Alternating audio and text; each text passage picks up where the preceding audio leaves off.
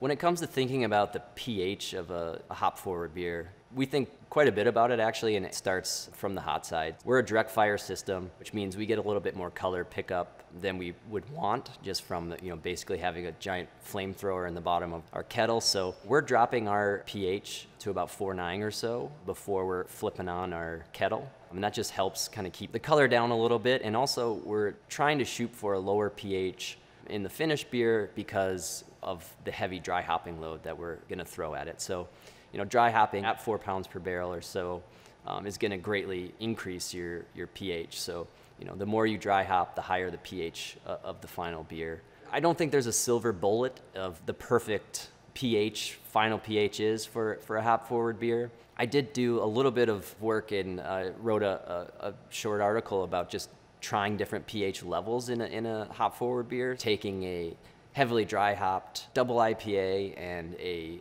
pale ale that was about at 2 or 3 pounds per barrel dry hopped, and then adding acid to the finished beers at different levels just to taste and think about it. And in that particular case, I liked the slightly lower pH only in the higher ABV beer. Going too low in the lower ABV beer was a little bit too, just didn't help the flavor linger. It just kind of like cut it off a little too soon. Whereas the slightly lower pH, I think I ended up going to like 4.5 or 4.5 in that double IPA, just kind of helped it smooth out a little bit. I found myself wanting another drink a little quicker. pH has a huge role in beer and how hops express themselves. Just higher pH in general is a better way at extracting hop compounds.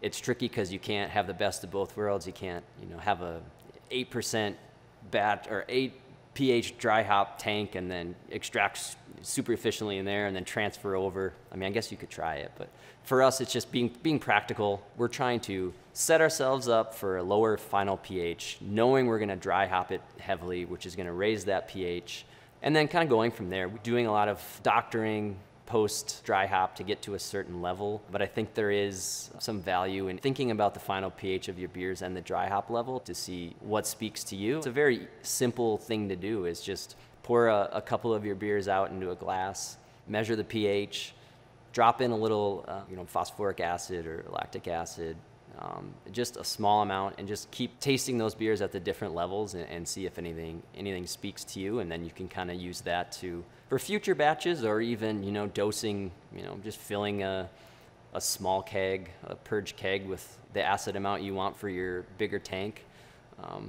purging it, running beer into that keg, and then shooting it back into your tank as a way to post-doctor the pH, what your small benchtop samples, if you felt like it really made a huge improvement to the beer. So there are ways to utilize post-doctoring beers at different pHs, but I don't have a hard and fast rule on what the final pH target should be in these beers, and there's so many variables that can impact it. T90 versus cryo, I think you'll have different pH impacts, but it's something to monitor, and it's something to experiment with in the glass to see if there's steps you should take to hopefully slightly improve a hoppy beer, because that's what we're all after.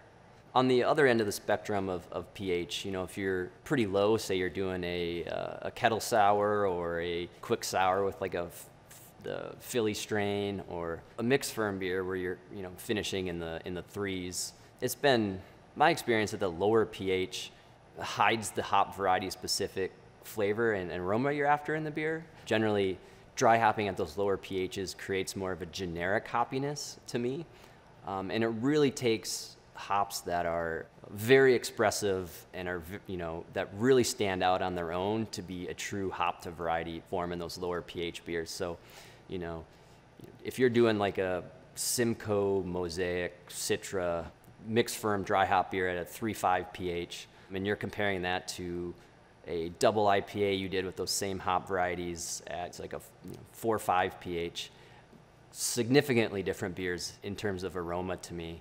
The lower pH is just going to be more of this like neutral, like Pez candy kind of flavor you get in sour IPAs. So I think it takes certain hops like Ruaka, for example, or a Nelson, how the hop is themselves is more aggressive. So it takes something like that in those lower pH beers to really stick through the process, especially if you're going to like bottle condition. That beer's sitting warm for a couple weeks. It just takes a pretty potent hop to really stick up in those conditions in our experience.